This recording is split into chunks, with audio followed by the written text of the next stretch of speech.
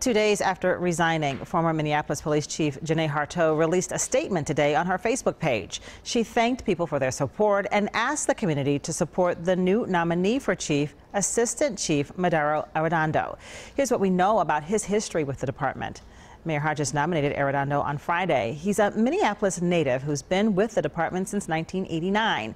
Known as Rondo, he served as a school resource officer and a Northside beat cop. Now that the mayor has nominated him for chief, an executive committee of the city council and the mayor will discuss whether he's right for the role.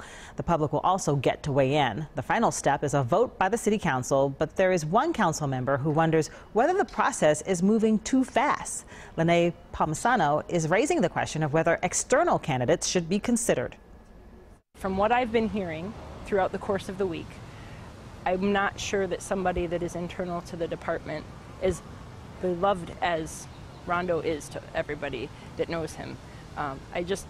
I want to be thoughtful about this and considered, and I think the worst thing that we can do in making that really big choice for the ongoing future would be to be reactionary. If Arradondo is placed in the job permanently, he would be the city's first black police chief. Stay with WCCO for continuing coverage of the Justine Damon shooting.